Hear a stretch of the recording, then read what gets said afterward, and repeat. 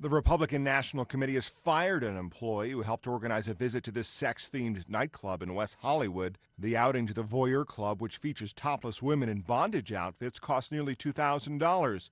An RNC official says the fired staffer had been warned that the club trip did not qualify for expense reimbursement.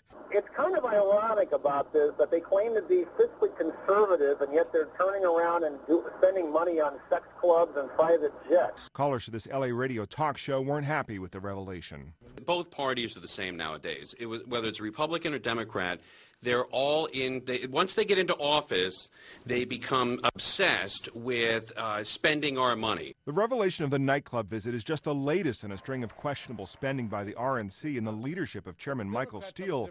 Some Republican officials and donors say the money should be spent on the upcoming elections. The RNC spent $144,549 for rooms at the Four Seasons Resort in Jackson Hole, Wyoming. It spent $31,980 for catering by the Breakers Palm Beach in Florida, $13,622 at Dylan's Candy Bar in New York City. The RNC says donor vendor Eric Brown will pay back the cost of the trip to the Voyeur.